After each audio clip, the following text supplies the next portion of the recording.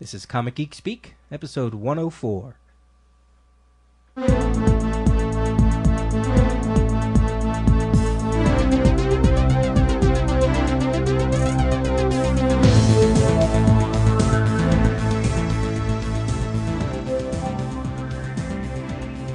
Welcome to Comic Geek Speak.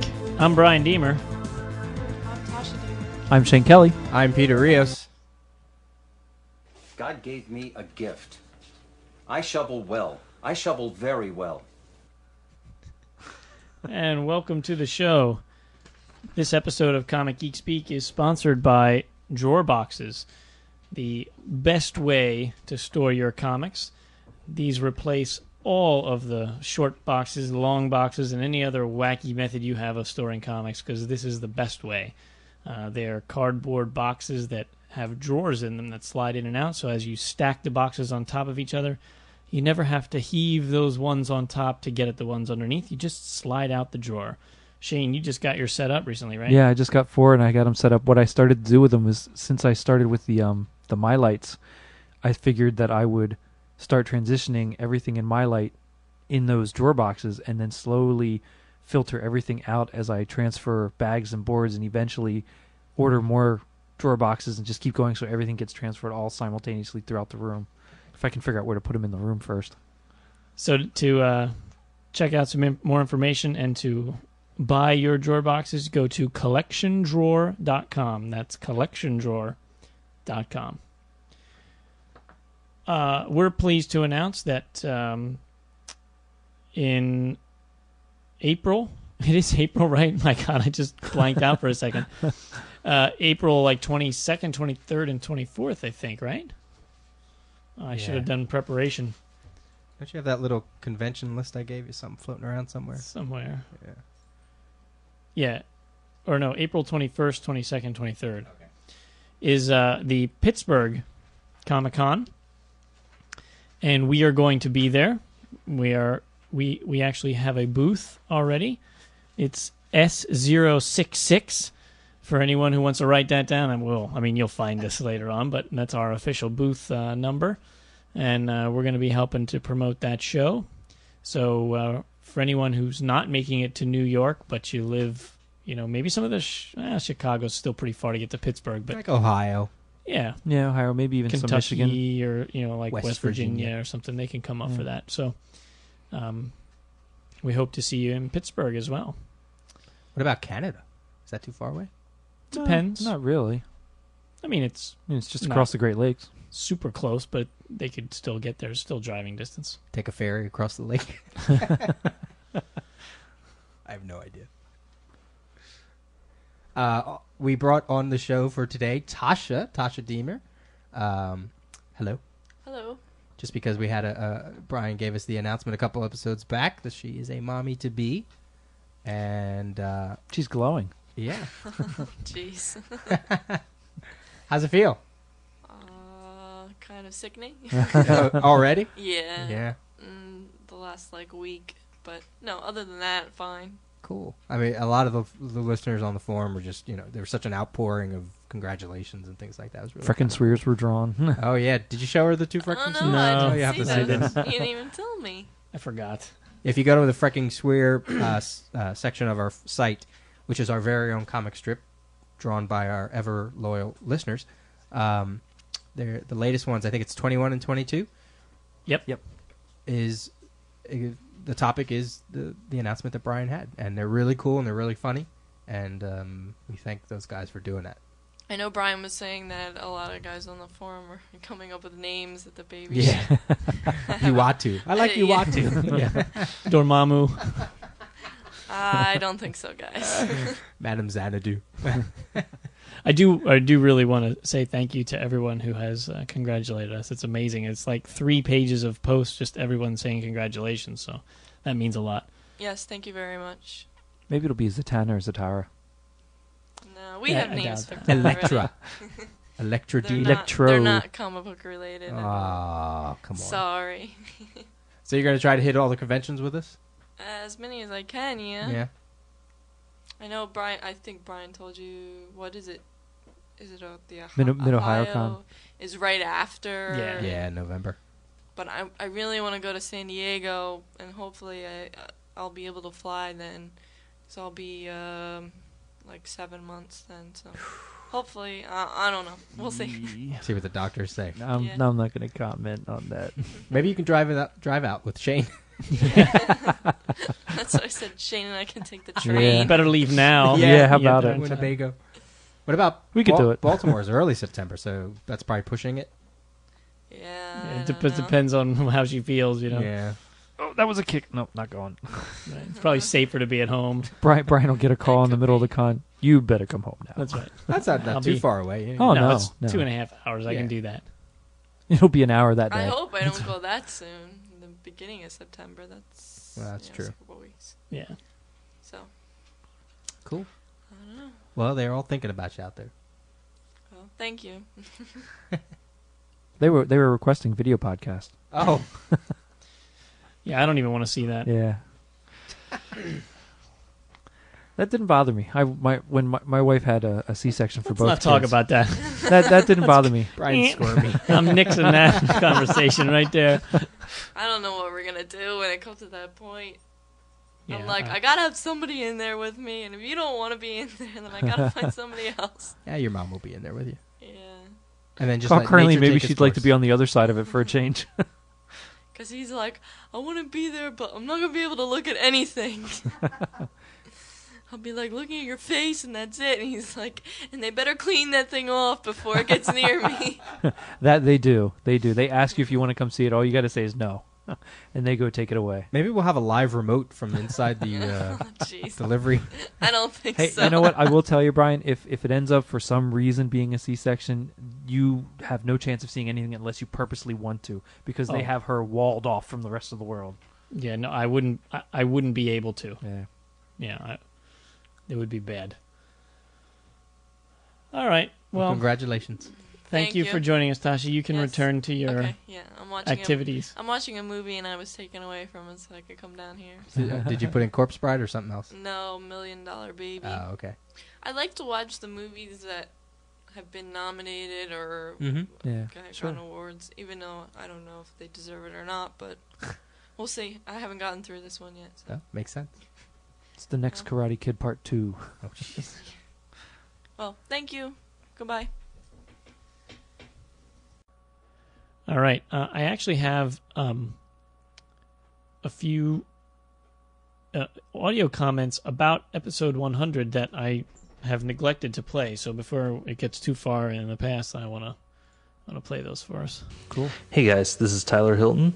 Zog returns from the forum, thanking you for 100 great episodes, and I've got a couple wishes for you for the next 100. Brian, may you always remain unspoiled while waiting for the trade. Kevin, may all your Moon Knights have a silver lining. Matt, may you never run into the Joker while on a stakeout. Shane, may you slip and fall in a Toys R Us, sue, and settle for free toys for life. And finally, Peter, may some old wizard give you the wealth of Scrooge McDuck, the cool head of the Hulk, the long life of certain members of the All-Star Squadron, the ruthlessness of General Zod, the hair of Alexander Luthor, and the DC continuity knowledge of Mark Waid. Thanks, guys. Have a good one. That's a good one. That's cool. I'll take that settlement. Yeah, no kidding. Huh? Yeah, no qualms about that. And here's another one. Hey guys, this is Wayne from the Geek Pastor podcast. Just wanted to wish you guys a happy 100th episode, and thank you guys for all the great comic news and discussions. You guys are my favorite podcast to listen to, and wish you 100 more and beyond. So enjoy, have a great show, and I look forward to hearing it. Cool. Thanks. Yes, we always appreciate all those sentiments like that. Oh, yeah. That's cool. All right, let me find an email here.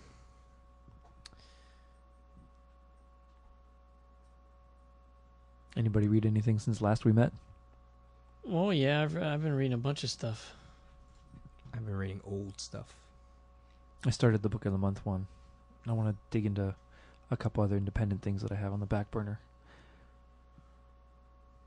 My youngest kid, when I got home from the last time we recorded, and I had planned to sit down and start book of the month and read through Scar Tissue and a couple other things.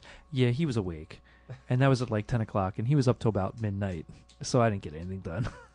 I was so ticked. See what you have to look forward to. Yeah. And that was very unusual. He's been in a funk the last week about that. He doesn't want to sleep.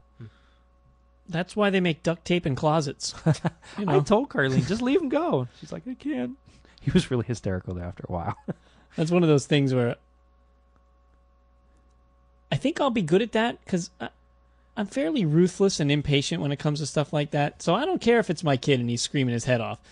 Just shut the door and I'll put earplugs in and go downstairs. Like it's really honest to God. You start to learn their cries. You really do. There's no shit there. And I can tell if he's hysterical that he's not going to calm down. And I can tell if he's hysterical and you just got to give it 30, 40 seconds and he'll shut up and go to sleep. And that's no mean intent.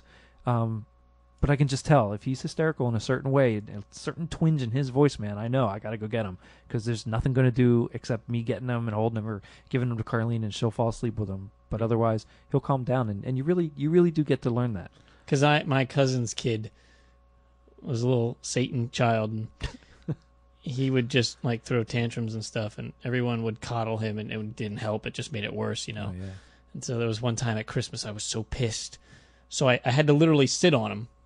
I mean, he was like 9 years old or 8 years old or something. He was big enough or something. I had to freaking like sit on him, and it was like 40 minutes, and I was just like, I'm not getting up. I am not letting you win, you little punk. I hate you. And I sat there and I just made him, just made him sit still, and he was yelling and trying to throw his body around, and I was like, I'm stoned, baby. I don't care how long this takes. I am not letting you win. So like something like that, like go to bed and cry all you want, you punk. You know, I'm going downstairs and reading my comic books. Here's an email from Charles Noel. He says, hey guys, I've been listening for almost a month now, listening to like 2 episodes a week. I'm a 16-year-old Filipino comic fan with only a handful of comic fans to talk to about comics here in the Philippines, and your podcasts have really been a big help. Having a hobby you can't talk about sucks a lot. Now I'm not so lonely anymore. I'm starting to notice, though, that kids my age don't read comics anymore like they supposedly used to, and it's usually older guys reading them. That's what it looks like here, anyway. I wish kids my age would open up to this fascinating hobby, which brings me to my question. What title would you recommend to a new comic fan? Thanks, guys. I hope you talk more about the JSA and Black Adam. Wow. Well, that's like impossible to answer. Well, for him, right off the bat, Gravity. For a miniseries, I would recommend that. I would go for definitely Marvel Team Up. I was going to say Marvel Team Up. That's what I was going to go to that one too. If you like it, I like Robin. That's a good one because he's still about that same age. Oh, right. Okay. And they throw a bit of teen angst in there. And what about Batgirl? Has that been any good lately? Because the first 50 issues were pretty damn good. They were good, but it's not it. I'm a little bit behind on it, but it was not quite the same as Robin. Like Robin always dealt with his dad, of course now with his dad, and he always had like friends from school or past acquaintances come and go in his books. Batgirl never really did. She's pretty much the Bat Universe characters coming in and out of her. So you could if you want to. It's not a bad title at all, but it's not quite as teeny. No, but I mean it might be a lot of fun for a teen. It is a lot of fun. Especially now with the relationship she's had with Robin, being in Bloodhaven and stuff. Yeah, that's definitely a good book. New young readers, Runaways, Young Avengers, Teen Titans. Yeah, Teen Titans. That was the other one I thought of. And if he's digging JSA and then man, I mean, he can appreciate anything because that's like it's like the flagship title for DC. So to be reading that and enjoying that. Yeah. For a new young reader, I'm not sure if I dump that, but he seems to have. But if he's already reading it, then you know. I would definitely seek out some of the better JLA stuff. Then I'd even go back and I'd pick up for him. I would pick up Justice League: A New Beginning. I'd pick up that trade. He'd probably get all that. All that comedy would be great. What about new stuff though? New stuff on the rack, like for one of his friends, like if he was walking in. Other than what we mentioned, Maybe Invincible. Yeah. Yeah, I haven't read it myself, but from everything we've heard. How about new X-Men? Doesn't that center around? Yeah, the Mark Brooks drawn stuff. Yeah. Yeah, Even maybe one of the Spider-Man titles. There's got to be one of them. Maybe Friendly Neighborhood. Friendly Neighborhood. That's the one I'd recommend, just because of who's doing it. I mean, Peter and I can't harp on it enough, but if you want to learn about the basics of some of the Marvel Universe characters and you're not really familiar with it, Marvel Team Up is the go-to book for that. You get little snippets, none of it's overwhelming, and it all connects into the Marvel Universe at large without feeling like a ton of continuity on your shoulders, even though it maybe has the most continuity of any Marvel book right now because it ties everything together in just little tiny ways. It's very subtle, but it's good. And none of them are forced together. No. It feels very natural. You just get a lot of exposure to a lot of different characters that you can then decide who you like and who you don't like. Even the little Sleepwalker appearance. I didn't get to that yet because was that in the second? Oh, maybe it was in the second. Maybe I did read it. Yeah. Okay. But I mean, at the time when that character first came out in that series or miniseries or whatever it was, they were like Sandman done right or whatever it was. And the Marvel's like, yeah, right. But that little appearance that he had made me go, oh. Now I want to know more about this character. Well, and I actually didn't know who that was, but it was a great read. Yeah, he was a great character in that. He used it in a way that made you want to learn more about it. So absolutely. That's why I enjoy that series and why I think it deserves more attention. Yeah, totally. What else? I mean, obviously, Teen Titans, we've been talking about that forever. Oh, yeah. Just because of, if you're familiar with the show at all, even though it's been canceled, it's not the same, but at least the same characters are still there. And he could probably pick up Justice League Unlimited too, if he's familiar with that. Because I mean, I've gotten that just because I like every so often there's an issue they have characters in that I like, and I pick that up, and I give them the bend, but right. I do read through them, and they're pretty good.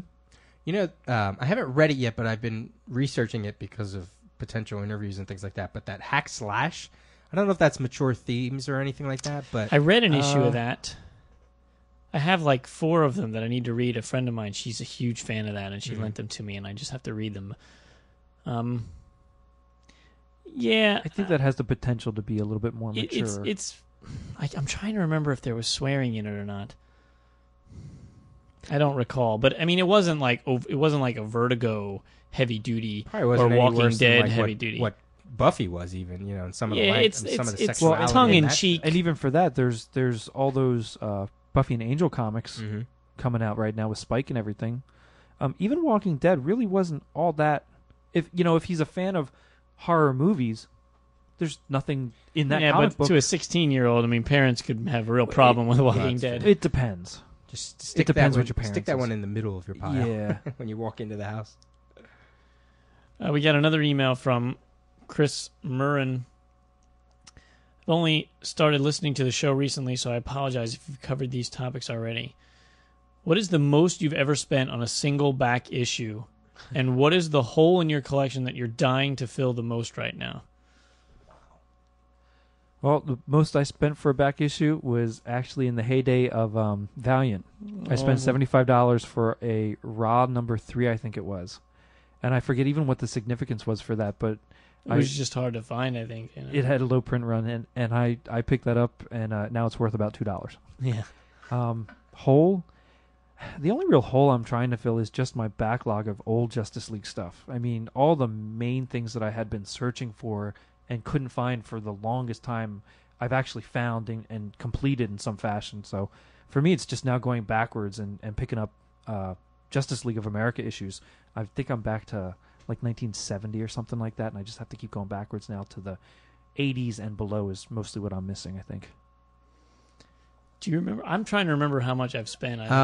Mine isn't any great shakes. $20 on New Teen Titans #1, the first Wolfman and Perez issue. But that was in the 80s, and that book came out in 1980. So at that time, $20 was a lot for me for an issue. I recently saw, not recently, when I lived in New York, I saw Teen Titans #1, the original Teen Titans #1 for I think it was $75 or $85, which I thought was That's pretty good. Yeah, I thought that was good. I don't know. It seemed like it was in good condition, but I didn't pick it up. As far as a whole, it's going to sound stupid, but there was a Supergirl special shortly after she died in the Crisis. Or maybe it was after, I should say it was after her series ended before Crisis. And it's not the movie. It's not the official adaptation of the movie. It's not that DC Christmas with the heroes or something. I'm pretty sure it's called Supergirl, a Supergirl special.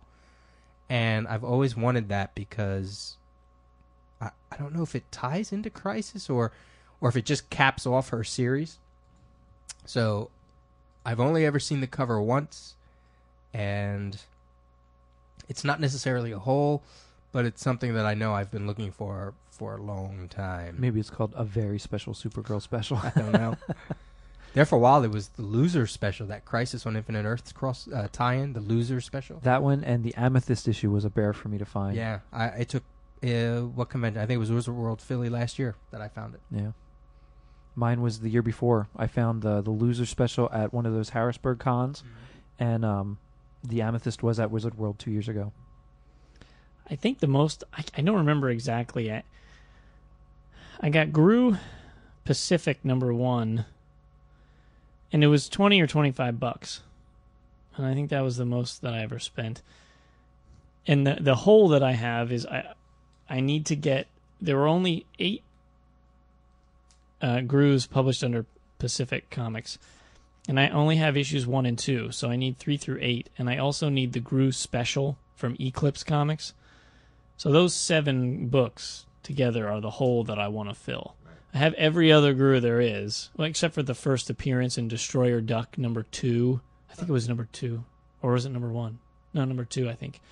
And but I don't really count that. I mean, he's on like 2 pages or something. It's like, I mean, technically, yeah, if I was a Gru completist, I would need it, but I'm not worried about it. But when after that $75, I never paid more than $15-20 for a comic again. That was the most, except for now that I've delved into those older Justice League. Some of them are getting the $30-40 range for me right now, but that's about it.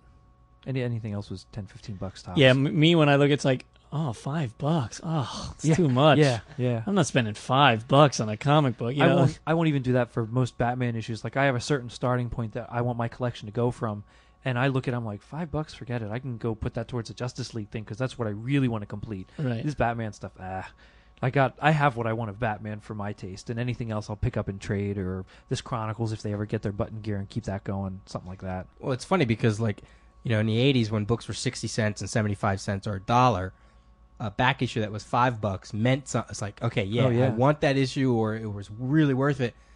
Now comics are $2.50, $2.99, and back issues are $3, but their cover price is 60 cents. Now I'm the opposite. I'm like, no, I won't pay more than the cover price, or I want to find it at a dollar bin somewhere. So something switched in those. Well, especially if you're not somebody that is planning to slab it or just hang it around, if you're going to read it, man, $1 or $2 bins, most of that stuff. Why bother getting it super pristine when you're just going to read it? Yeah, I was looking at, Mile High.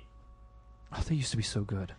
You can buy things in different grades. And I was looking at those Grus, and I was thinking, you know what, I just need to put an order in, get those 3 through 8, so I have the whole Pacific run. I'll worry about the special later because that's still like $30-40 or something. Wow. But, those other Pacifics, I'm like, I can get a very fine, or I can get a good, or whatever. I forget the ratings, and they're like $4 or $5 each. It's like, I'll just get 7 of them, and that'll be done. And it'll be complete, and I can relax. It's like, but I still haven't done it. It's like, I don't want to spend that much. I don't know what I'm waiting for. Right? Well, and a couple years ago, Mile High to me used to be so much better. I mean, all the specials they run are great, but their prices used to be better, so that the specials meant more. Now it seems like their prices have gone up just enough that it distastes me from ordering anything recently, because I'm like, that's just a little too much for me. Well, my back issue hunting has changed, though. My mentality is, I only buy at Wizard World Philly. I mean, really buy 100 or more for back issues. And it has to be 50 cents for anything that's in the 80s or lower. And for current $4.90 $1. I won't spend more than that. Now maybe I'll buy cover price if they have it. Sure. Something that's recent, or I think I picked up I don't know, something that had to do with one of the events that I missed out on, and I picked it up for like maybe $4 instead of $2.99, or whatever. But my mentality has really changed when it comes to back issues. It's like I don't like people on the forum when they post what they get every week. They're like, "Here's my new stuff and here's my back issues." I don't do that anymore. No, I don't Yeah, either. no. I don't even look at back issues. I go to Golden Eagle. In the last 2 years, I haven't even looked at the back issues. Like, to me, I don't even care. It's like I'm just not interested. Yeah, I mean, it would be nice to have, and I kind of envious of people who are, they have, 20 different issues they need to fill in the run of some, like Justice League or The Flash or something. It's like, that's cool to have a whole run of some classic comic like that. But I'm not, I'm so far from that at this point, it would cost me, arm and a leg. hundreds and hundreds of dollars to get anywhere even close to that. And so that's why it's like, my goal is 7 issues of Gru, or 6 issues of Gru, is 3 through 8. I need 6 whopping issues. It probably cost me about $30, but it's like I'm still not even that motivated to do it. Well, and for me, I just made a conscious decision. Justice League was what I was going to do. So if I went to look for any back issues, I mean, the 5 year later Legion that we always talk about, I'd like to pick them up at some point. But even that's not a priority as far as back issues go. For me, if I'm going to spend a couple dollars for this, which is okay, I'd rather put that towards a $30 Justice League and just get one book that time. And that's what I've been doing. I just pick up 1 or 2 at a show, and that's it. Yeah, like I kind of am. I want to do that. Start looking around for some of those all-star squadrons or something in cheap bins, and just it's kind of like my goal. It's my low-budget version of having something to do at a show in 50-cent bins. It's like it gives me something to look for. And some of them for the A's, so you don't have to dig too deep. Some of those are hard to find. That's a good challenge. It took me a while to finish that run. Well, but I mean, I'm not that worried about finishing it, just having some to do. And I might look at more of because you got me started on those Giffen de Mateus Justice Leagues, and I did pick, like in Chicago, I picked up a handful of scattered issues, and probably before I go, I'll print out my list of missing ones, and maybe I'll find some of those at some of the conventions. You can find those in 10-cent bins sometimes. Exactly. That's why it's a good place to. That's a lot of fun to spend do. $1, get 10 books. Well, and since I love that run so much, I look for that like 10-cent, 25-cent stuff, and I'll pick up a couple for the kids. I don't care if they destroy it because they have a nice, pristine set waiting for them when they get older. I'm looking for another email. Sometimes I think I'm on crack here. I mark these emails to read on the air, and then I look at them and I go, "Why? What's special? What It's like it's a decent email, but nothing." I don't know. We should apologize to the audience because we did have an interview scheduled for this one, and we couldn't get a hold of the person, and so now we're kind of caught off guard. And to maintain our schedule, we're pumping one through. We need to release an episode. So if it's a little disjointed, we apologize. Should we do an off the rack? We can do that. You guys want to start? I'm going to grab something from my room. You go first. This is also good. Shane and I both are using new mics. So yeah, we're plowing through. I wanted to hear my voice. Yeah, so it's a good way to just get used to the new mic. Yeah, because I'm finding that I talk way too loud now sometimes. I gotta cut back. I'm going to talk about Hawkman 35 through 46 by Palmiotti, and figures I didn't write the other guy's name down. I think it's Mick Gray. Joe Bennett on the artwork. It was originally solicited as like a year-long story in the life of Hawkman that was supposedly supposed to, test him and change his world a little bit and throw it in a new direction. And it actually was very good. After James Robinson and Rags Morales left Hawkman, I bailed. I left too. And I remember that. I was like, I don't know if I can stick with it. I guess I was weeding some stuff out, and I really loved those first 25 issues, so I didn't want to keep going with it. So I jumped on with issue 35 of Hawkman, and it's really a good storyline. And it made me realize a few things. It made me realize that I really do like this new Hawkman as Kate Carter Hall as the reincarnation of the Golden Age Hawkman, with all the other Hawkmen, like that he can access the memories and things like that. But I like that it's him, and I really, really, really like Kendra, Hawkgirl. I think she's becoming like a new favorite female hero for me. She's fun. She's funny. She stands up. She's a partner to Carter and Hawkman. She's not a sidekick. She's not a wife. The Silver Age and the Justice League, and during the 80s, when it was the two Thanagarian husband and wife, she was kind of downplayed. And then the Hawk World series came out, and they were equals, but the relationship wasn't the same because they set it in current continuity, and they kind of changed things around there and kind of messed things up. But this one, especially because Hawkgirl came first in JSA, and then the reincarnation of Hawkman came about, something about her I really like. And I think it also has to do with the cartoon, the JLU cartoon, that I love the Hawk woman on there, the Hawk Girl, I think she's called. And I love the dynamic of the Hawkman on that series going after her, and so that he takes the secondary role, kind of. So you throw all that in, and this run, these 12 issues, that actually Sean Whelan talked about in our episode 100 as well. It's good, and the big thing is also the reappearance of Golden Eagle, an old Teen Titans West character, and how he fits into Hawkman continuity. And I didn't know if I was going to like it at first, and I did. I did like it. The JSA guest star, they have ties to what happened in Identity Crisis, and I really enjoy it. And they brought back some old Hawkman villains, and I thought it was good.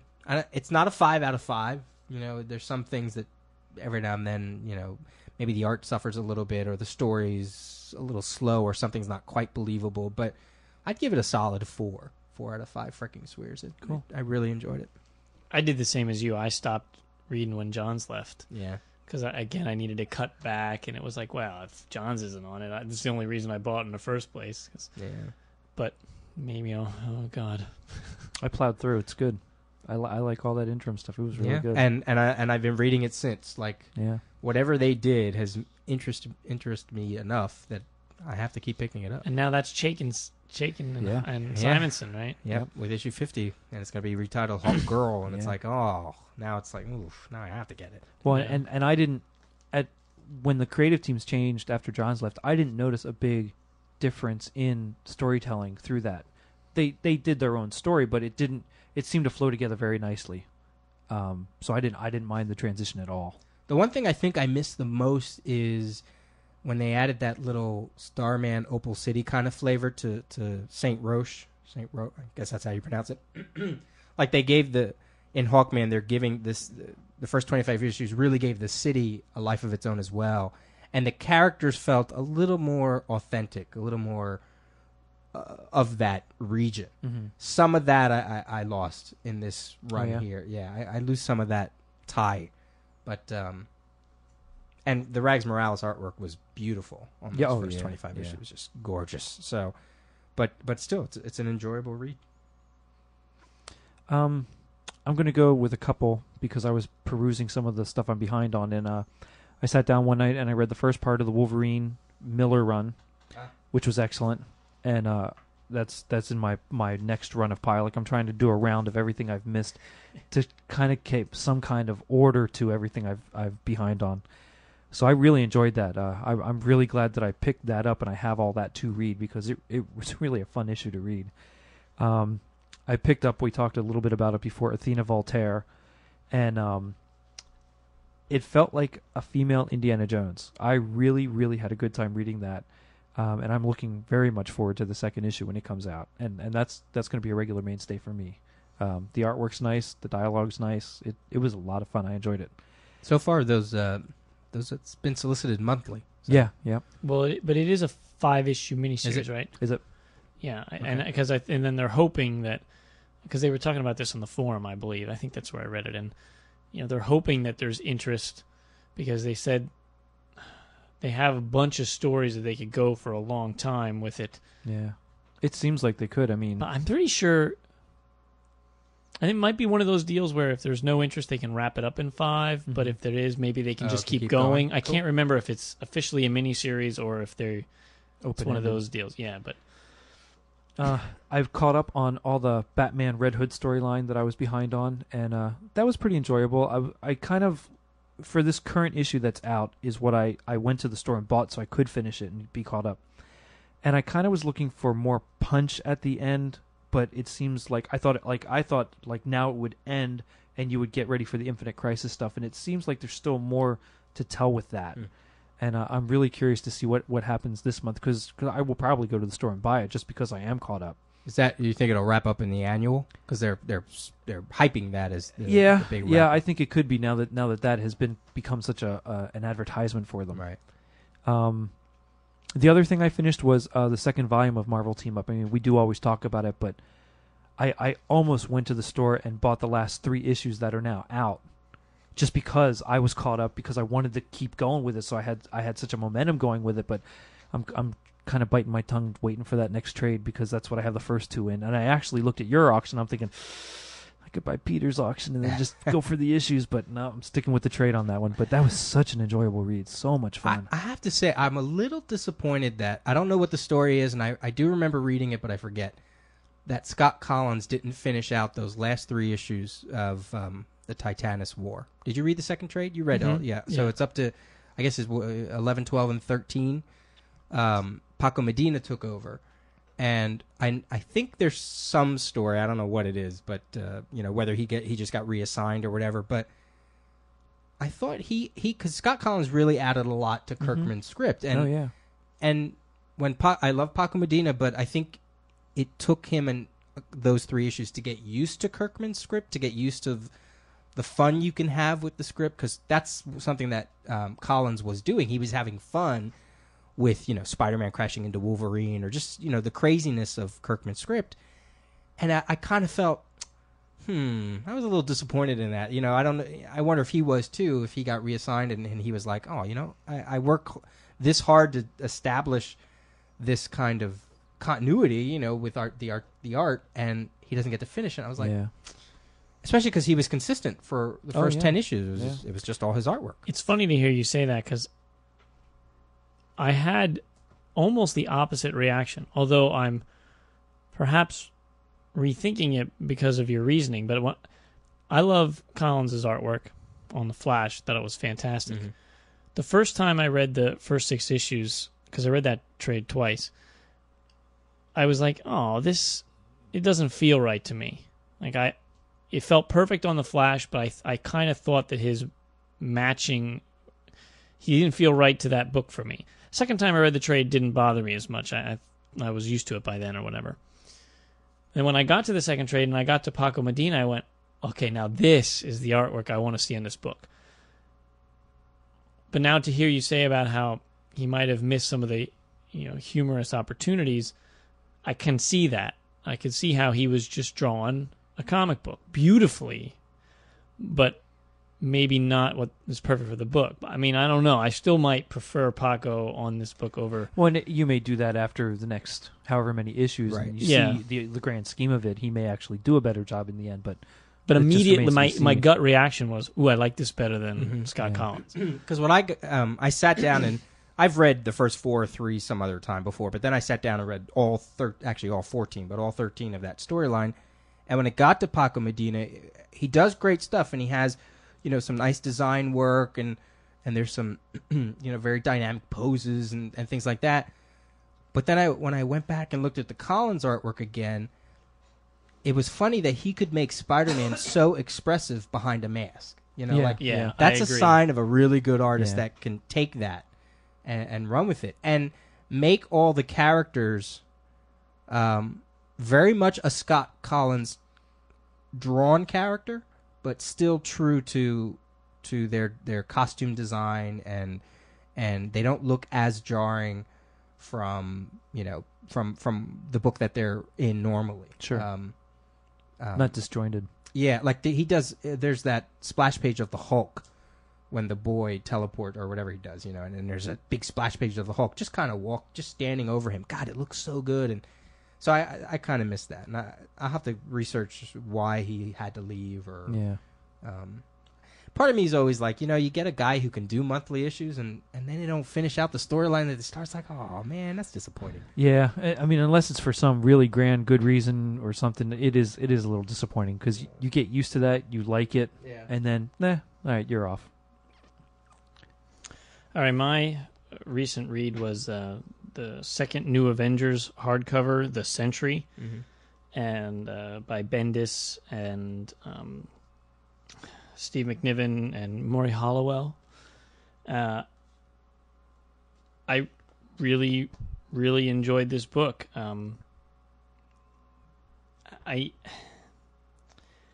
First of all, I didn't know anything about the Sentry because I had never read the Paul Jenkins Sentry miniseries, so I didn't know his origin or any of that. So I got all that in here, and so as a first time for my first exposure, it was really interesting. It was a neat concept, and I mean, for somebody who maybe already knew, perhaps these 4 issues weren't as powerful, but for me, I really dug it.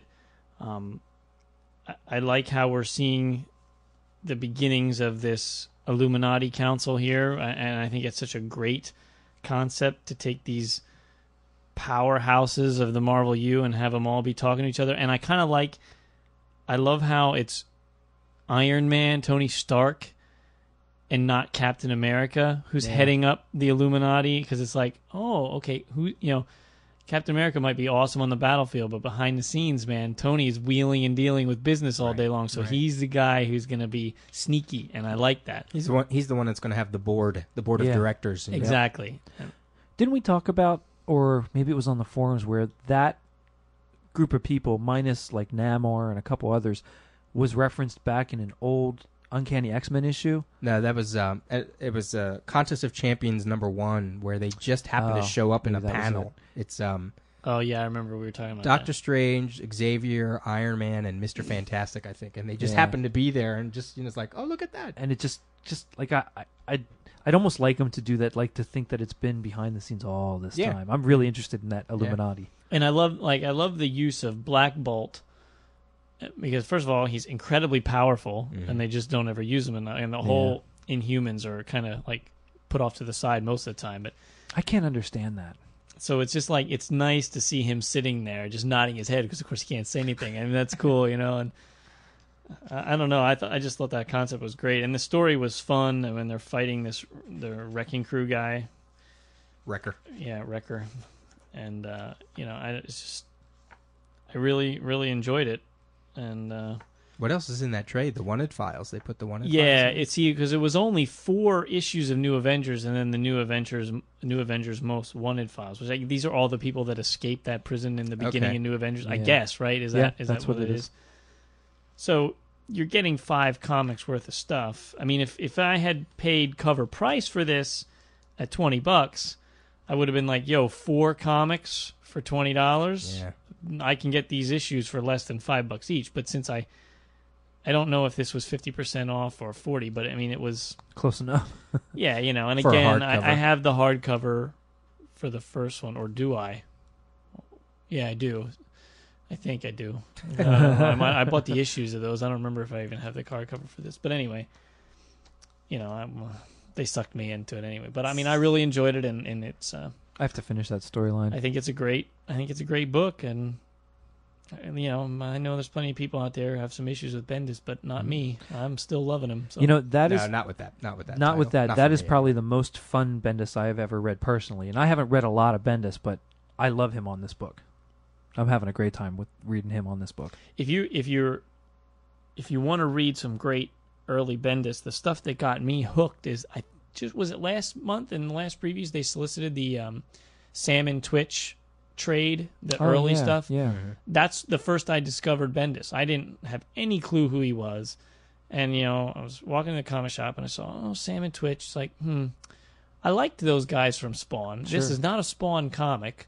It's detective, dark and gritty. I'll try it. And the first issue and that's when Bendis went on my radar big time. And so from that moment on, No, I have I've the been first. a Bendis fan. I have the first 2 trades of Powers, but I haven't delved into those yet. Wow, you got to get on that. It's unbelievable the amount of trades I now have behind, let alone regular Did issues. you read Powers, Peter? I read the first trade. Who is Retro Girl? Yeah. Who killed Retro? Who killed Retro Girl? Yeah. Yeah, I'm not Adam Murdo behind, but I'm behind. Poor Adam. And we're all waiting for the Alias, right? Alias Omnibus. Oh yes. Yeah, you know what? I caved and didn't order it. Oh man, you're the one who talked me into it. I know. Well, my freaking order was like $140 some, and I went, I cannot I cannot have another $150 book. Do you have the Alias issues? I have all the issues. Oh, okay. You know, so for me it was like, Yeah. why am I buying this? It's I'm just buying it bonus. because it looks cool on my shelf. Yeah.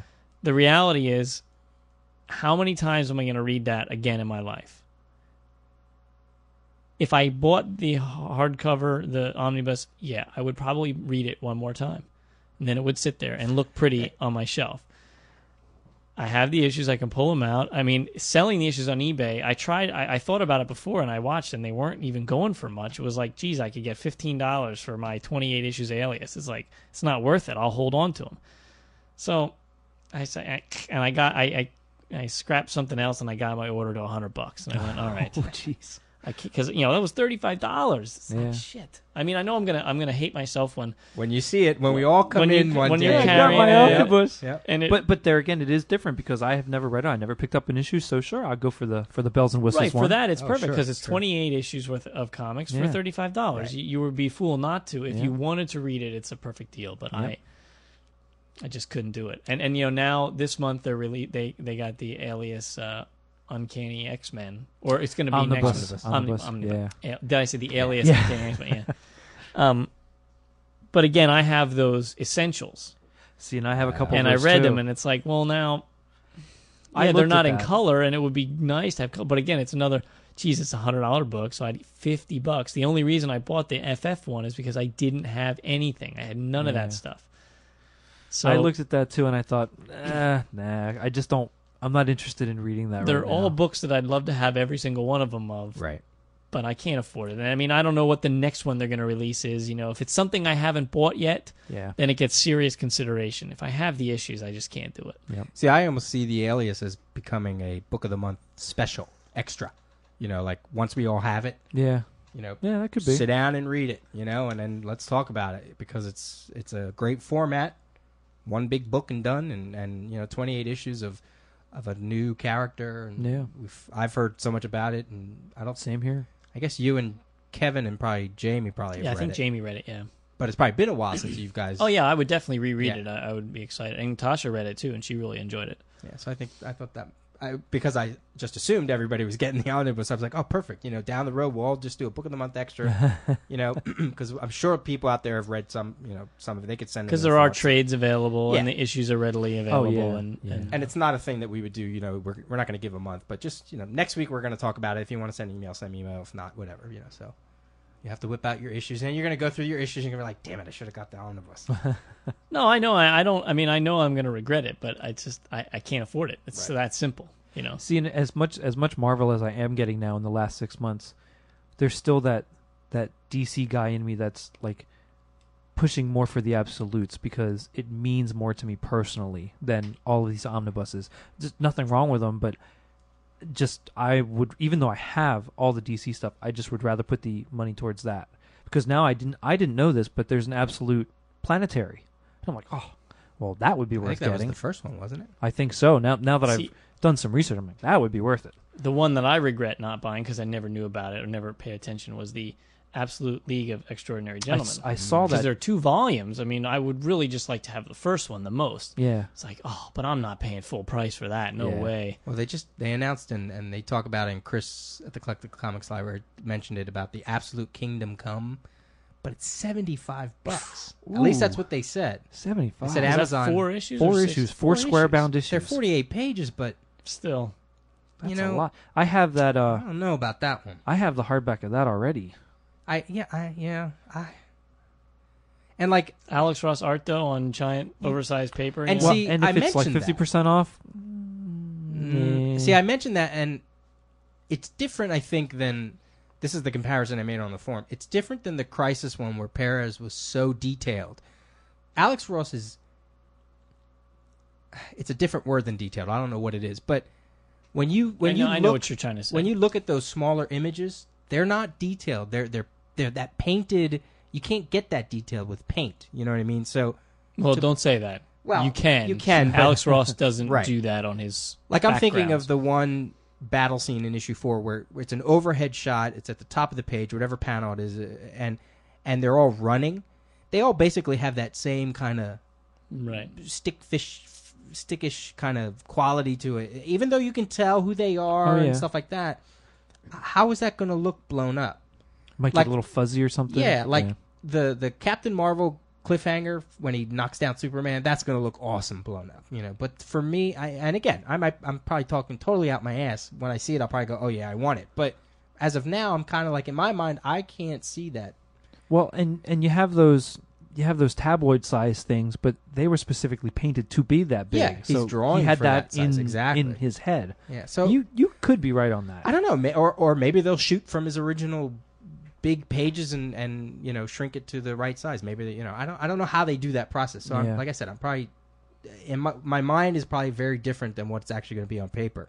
But $75 is still $75 is a lot for 4 issues. Should have been a $50 one. Yeah. Because I mean, Hush was freaking. How many issues of Hush? 12. 12 issues Plus a couple little extras. And that was a $50 absolute. And Watchmen was $75, and that was 12 issues, but 12 issues with no ads, so they were 32 pages each, with a lot of text material, Right, and then there's a whole supplement material afterwards. So I don't know about that Kingdom Come. Now, if it's 50 and half off, well, then you're talking about price range. Said if it was 50, and maybe they just posted the 75 and it's wrong, but if it's 50, I'll get it. Yeah, and half off, I'll get it.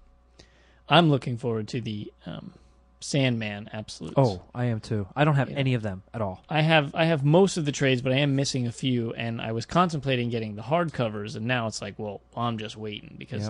And I mean, I certainly hope they're not $100 ones because I don't know. That's the thing no one knows is how many are they going to do? Is each trade going to become an absolute, or is an absolute going to collect like 2 trades worth or something? Because then that would be, what is it, 9? I think it's almost 9 or 10 hardcovers. Yeah, alone. it's like, oh, that would be ridiculous to have 9 or 10 absolutes. yeah. But if they did 2, I'd like to see. and it 5 was a of set that. of like 5 absolute, that would be, I could handle that. But it depends on the cost. When that's something I always thought to pick up, and I just never did. And this is a perfect format for me to do it because I don't have anything. I've never read anything. So I'll pick the first one up, and if I like it, I'll keep getting it. Well, and I have the old trades, which was before they were putting they were numbering them. So I have to I keep them on my shelf in order, but if they somehow I have to look and see which one comes first because I never remember. It's like, how hard is it to put a freaking number 1, number 2, number 3? You have to get the run that does have the numbers. Well, I on know, the spine, and that's what the problem is. If I buy some of the trades I'm missing now, then they'll have the number, and the other ones won't. And then they won't match, and then I'll want all new trades. It's like, screw that. I'll get the absolute. Yep, that'll blow your whole system. It just makes it so much easier for me, and then I can get rid of the other trades on eBay and subsidize the cost of this a little bit. Yeah, that's how I got Hush. That's how I got the absolute Hush. I subsidized with the hardback 2 volumes. Yeah, they sold pretty well too. I was surprised for how many issues and different variations of that there are are out there. so many people I think that don't. I was surprised when we had somebody put a poll on our forum. Do you buy previews every month? And I just assumed it would be like 90% said yes, because how else do you know what you're going to buy? Because that's the only thing that tells you. That's my Bible for and that it was week. like, it was what, like 30% said yes, and everyone else said, 10% said once in a while, and everyone else was like, never buy it. I'm like, I'm thinking to myself, you buy comics every month, but you don't get previews. I don't get. I mean, I've been getting previews for more than 10 years. I mean, we used to get it free at Golden Eagle, and then you had to pay $1, and now you have to, it's more expensive. But I mean, forever. As long as I can remember, I've been getting previews. Yeah, me too. More than 10 years. It's got to be 15 years or whatever. I don't even know, but it's been a long time I've been getting previews.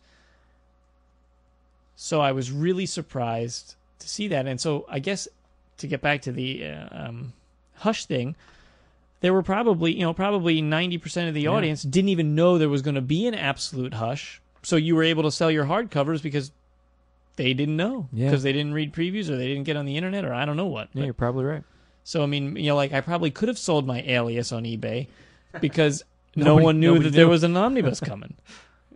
Silly people. I want to know. Seriously though, I want to get some emails or something from people who don't buy previews How do you... to explain to us how they know what books they want to buy. Yeah. Unless they just look at them off the shelf. But, I mean, doesn't your comic shop have previews sitting there? And don't they Maybe- try to sell them to you at the beginning of each month? I mean, Maybe some stores just let their... I think Golden Eagle used to have a store copy that you could look at. well, you can look at it when you're there, but, I mean, it's... But, God, you man, can I stand really... there for 4 hours looking at that. I mean, I guess if you only buy Marvel and DC and you have a pull list, you know that your books are going to be constantly there. So maybe Yeah. by talking from other people, you hear of something new coming out, or they see a retail poster or something. But I guess. yeah, It's just the stuff like, how do you know which trades you want to get? Yeah. Because I'm so used to, like, Golden Eagle not getting every trade or getting one copy of a trade, and if I'm not there Wednesday at 10 o'clock, that trade could be gone, and then I don't even know it came out. If I wasn't looking at previews, you would miss half the stuff. right. Because that's the shop I'm used to shopping at. So maybe other stores get 3 copies of every new trade and keep them on the shelf perpetually. I don't know, so they don't have to worry about it. But Well, we've said it before. I've said it before that I learned so much from doing this show, but I've gotten so much more out of previews in the last year just because I look at everything now. Every single publisher in that whole independent section after the big ones, I look at every single one to see if there's anything remotely interesting to me, and I get so much more out of the previews now in the last year. It's worth the money. Even if I'd have to pay full price, I think it would be worth it at my point in life now. Just because I look at everything so detailed and try to read almost every single description if it has any kind of interest to me at all. Just because I'm constantly looking for new stuff now. yeah, I like we said before, it's my favorite part of. I open my new shipment, and that's the first thing I do is go right to the. Well, I told you guys I didn't even open my bags of comics yet from my shipment. I went right for the previews and put them aside, and here it is a week later, and I gotta get down and bag and board them because it's driving me crazy. That's just silly.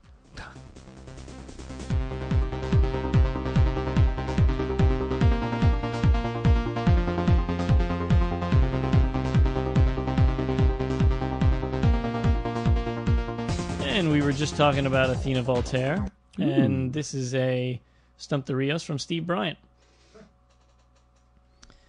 I'm Question- doomed. Question number 1, DC.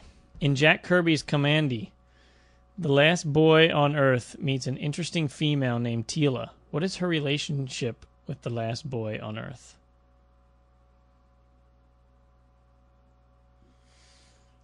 Whew. Is she his cousin? Tila is a dolphin who obtains a permit to make Commandy her squire. Didn't he say he meets a girl named Tila? Meets a female. Oh. Okay. That look on your face.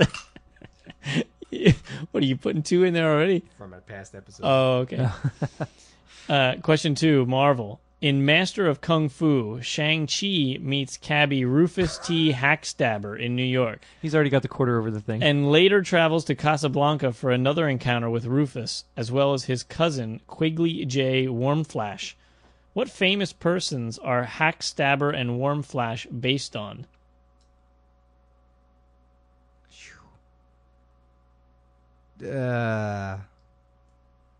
Humphrey Bogart and W.C. Fields.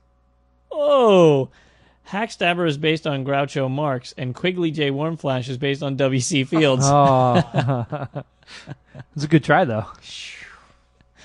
Oh, my goodness. You never read Master of Kung Fu? No. Me either. I want to, though. I need to get that. That's in Essentials, right? Or I don't know. is it Iron Fist is an Essential? Iron Fists. Oh, I okay. don't know about that one. I hope they do a Master of Kung Fu Essentials. Question number 3, Independent. In Xenozoic Tales, what is the code that Jack Tenrick lives by, and what does it mean? Ooh, ee, ooh, ah, ah, ding, dang, walla, walla, bing, bang. And it means dinner. What a poor showing. What a poor showing. Jack follows the Machinatio Vitae, keeping nature in balance, prevent the cataclysm from happening again, prevent the use of advanced technology. You could have Stump All the Geeks, and I don't think we'd get some of these lately, no, I man. don't think anybody Jeez. would have gotten that. I never. Was that Mark Ouch. Schultz? I mean, was that Schultz? I don't know. Cenozoic Tales, the same guy did Cadillacs and Dinosaurs? Oh. Who did that? I don't remember now. Maybe I Neither do need I. to look it up in Comic Book DB here. All right, Steve. Whew. A pounding, a pasting. Yeah. What do we give him? I don't know. We'll figure something out. We'll send you a copy of Athena Voltaire. I wouldn't give up my copy of Athena Voltaire.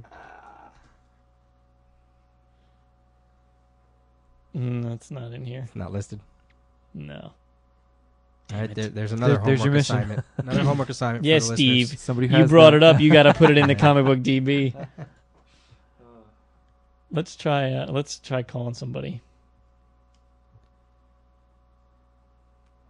You know, speaking of calling somebody, Little Witch was on the forum and said that she wanted us to call her during one episode or something. It didn't matter what time of day or night because even though it was 3 a.m. over there, she had her cell phone on and she was ready. It didn't matter. I read that one too. I'm just trying to find somebody who's not Eastern time because it's pretty late here. 10 of 10. We need to have 30-hour days. All right, how about Oklahoma? Oklahoma. Sing it, Peter. Where the wind comes whipping down the plain. That's all I know of it. I was trying to think of the other song. I'm just a girl that can't say no. I'm in a terrible fix. I'm pretty sure you shouldn't sing about being a girl. Lennon Patton. That Yeah. sounds familiar. He sent some email, audios, and maybe some voicemails and things like that.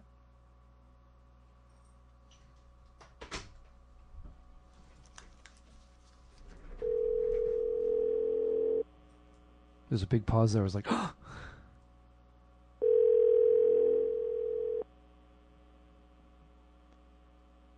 I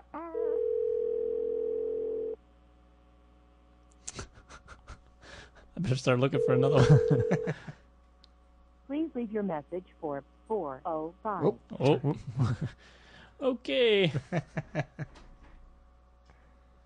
All right, we'll try someone else. Dang nabbit. Every time we try, we just... It's a dry night. What time would it be out in Oklahoma at this time? 8:50. Yeah, I think they should be 2 hours. They should be 2 hours. No, I thought there were just one when I visited my cousin. Oh yeah, they might not. But then again, I was in that little panhandle part that's as far east as Oklahoma goes. I don't know. Maybe the it is called Mountain Time, and they're on the plain, so it might not be till like you get to Colorado or something that it jumps again. Oh, sorry. Kind of wonder if that one. big part of Texas that juts out to the west, that might be getting out in the third time zone. I don't know where it breaks. Oh, that's another Couldn't East say it. Coaster. Another East Should Coaster. tell people put times you're available. Yeah. Just If yeah. you mind getting called at 10 o'clock at night. It'll be all right. There's no Lost on tonight. All There's right, no Smallville. Michigan. That's what I was thinking. I was like, wonder what's on tonight that maybe he's watching TV. He's got his cell phone turned off. All right, Brian. It's Grayson Geek on the forum. He's Okay. he's in Michigan, so I think we can do that. And if you want us to call you, just email your phone number to comicgeekspeak@gmail.com. Your phone number, your name, and where you're from, so we know where we're calling. With the header, Call me. call me. For those new listeners out there. He's got music playing. Hello, Brian. Hello. What the heck was that? We had it had like a bad connection. Maybe he didn't hear it. Let me try again.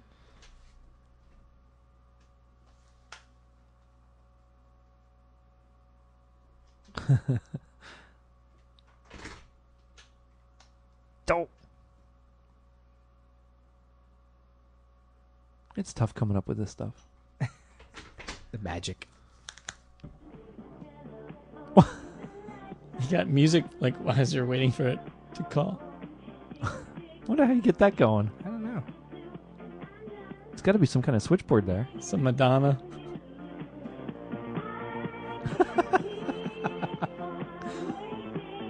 Last time it was Particle Man by They Might Be Giants. Your call has been forwarded to an automatic Oh, voice message God's system. sakes. 2, 4, He answered. 8, Turn it. Oh, did it was the same number? Almost. Yeah. All right, no call me. Ah. That's the end of that. Ugh. I've had enough. That was funny though. With the music, it went right into a hold pattern. I know some people do. They do that though. Maybe his phone picked up right away because it was turned off, and they just No, it said the message popped up real quick that before I could click it over that said, "Please enjoy some music while your phone is ringing" or whatever. It's like, That's okay, cool. That's weird. No, I like that. Here's a voicemail. You guys smell that? No, I smell Batman.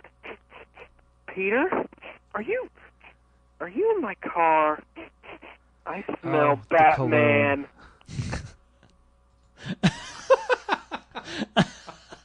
I totally didn't know where he was going with that at first. I didn't either. I was getting a little worried. It's like drive-by voicemails. I know, it's funny. There's another one coming up very shortly. Oh, I'm nervous now. Yeah. I love comic books. I said, I love comic books. A mother effing comic books. I love comic books. I love comic books. Mother effing comic books, man. I just picked up Godland number 6. It's a mighty good comic book. Everyone should be reading Godland. It's a series from Image. Mother effing comic books. Mother effing comic books.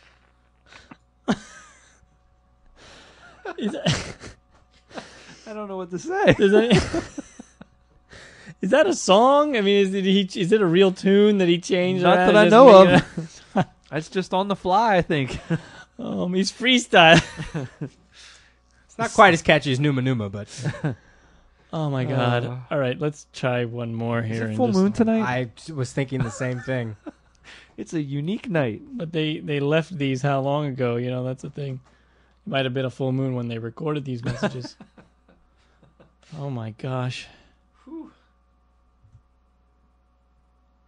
Hi guys, Sean here, Irish lad in the forums. Just wanted to drop you a quick voicemail to let you know really enjoying the Infinite Crisis specials you're doing. Wasn't really a DC fan till the kind of countdown started, so really enjoying to hear about the continuity and some of the characters and things. So keep up the good work, and I'll hopefully hear from you soon. Bye bye.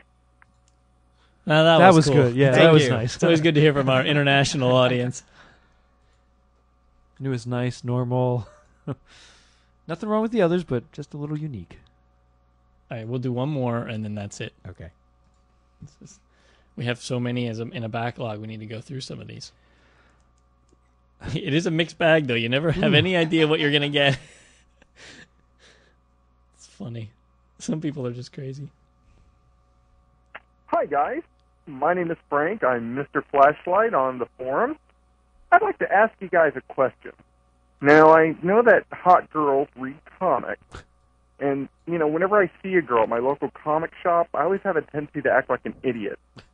Yeah, I kind of have trouble focusing, so I have to concentrate and make sure that I don't do anything foolish or act like a troll. You know, unless the girl happens to like trolls. Well, in fact, if she were a shut-in and I'm a troll, then we could start dating, and that would be perfect. Because trolls and shut-ins just naturally go together. But then again, she could have some type of anti-troll agenda. And I hate people with anti-troll agendas.